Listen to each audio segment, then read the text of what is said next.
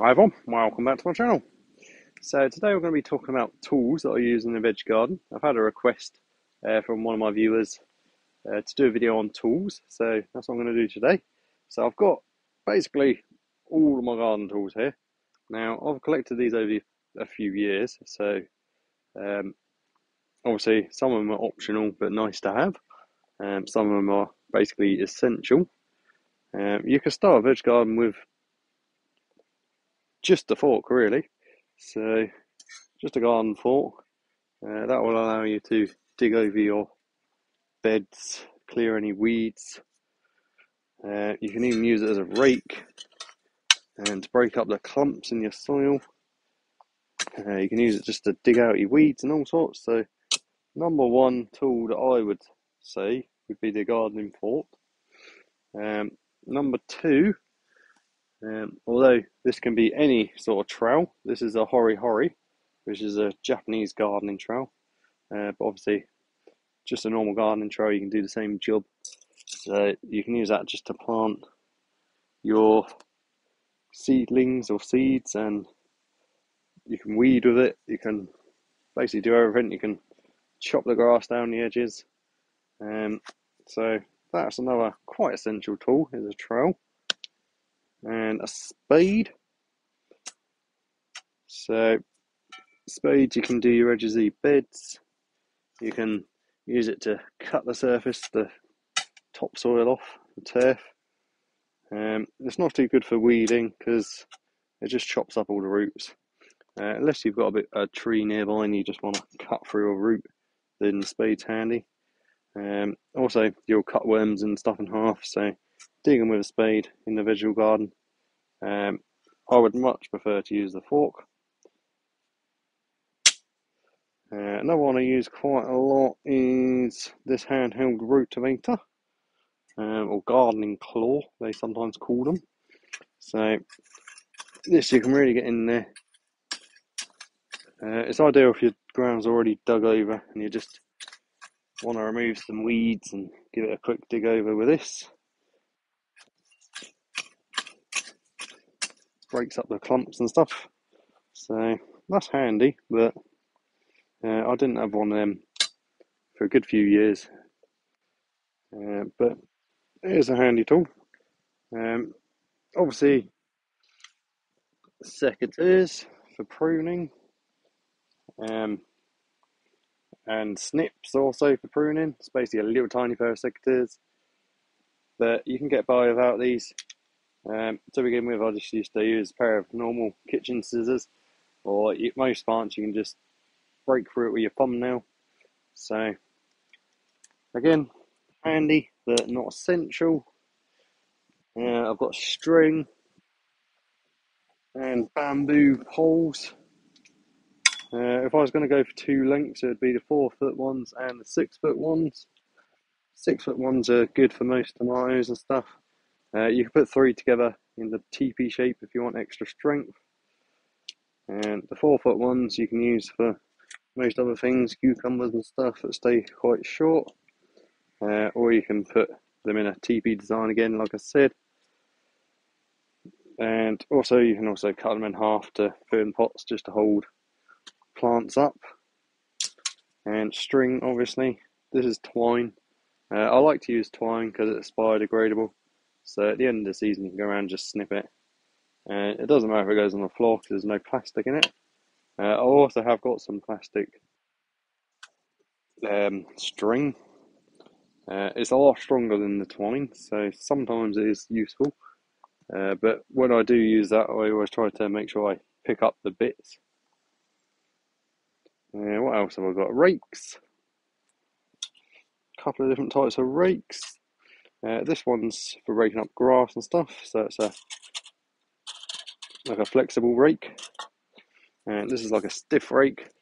This is for raking soil and breaking up clumps.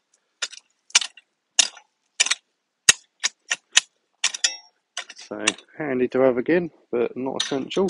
You can get by without them. And I've also got a Dutch hoe.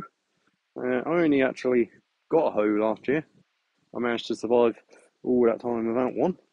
But they are handy. You can If you've got a really bad weedy bit, you can go around and scrape the surface off, get all the weeds, just chop them. You won't get the roots obviously, but you do that enough times, then they won't grow back. You can just go around every now and then, chop the tops off, keep doing that, and that'll kill the weeds. It's also, they are good for chopping through things, I've found. I don't always use the tools as they're intended, so if I've got like a really rooty bit, I can chop it, or you can chop brambles with it, like stinging nails and stuff. You can actually use them to edge your bed as well, by going along chopping through the grass. So, another handy tool. And the handheld fork. It's much the same as the big fork, but a little handheld version. So, if you wanted to plant something, you could use that, or you could use your trowel. Sometimes we've got hard clay soil, you can break it up better with the fork. So you can also use the fork to bash any big lumps of clay up. Again, not essential. And I've also got an edger. This is just for going around the edges, just stopping the grass coming into the bed. So I'll do that 2 or 3 times a year probably, whenever I feel the need. Also, what I tend to do a lot of the time is just go around and yank it off, rather than use a tool. But it's handy to have a tool. And shears, again, if you've got grass around your veg garden, shears, if you haven't got a strimmer, or the Americans call them, what do they call them, string trimmer. You know, strimmers with the cables. You've got petrol ones, you've got electric ones. If you haven't got one of them, a pair of shears will do the same job. Obviously, much slower. So you can just go around, you can cut your hedges, you can cut your grass coming in. You can use them to edge while going around and cutting the grass like that along the edge. You can actually use them to prune as well, but it depends if you had a really vigorous plant. You can just chop it out with these rather than the secateurs. Obviously, last but not least is watering. So obviously a watering can is not essential, because you can just use a bottle, a bucket, anything that can hold water. That's nice to have a watering can. And I've got a sprayer as well. They're also nice to have, but not essential. I use these for watering the seedlings in the greenhouse. It just allows you to get a more controlled jet of water onto the soil. So, as far as actual gardening tools, that's about it really. Obviously, I've got more tools lying around, but they're the ones I use regularly.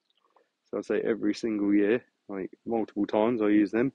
And the number one out of all of these would be the gardening fork.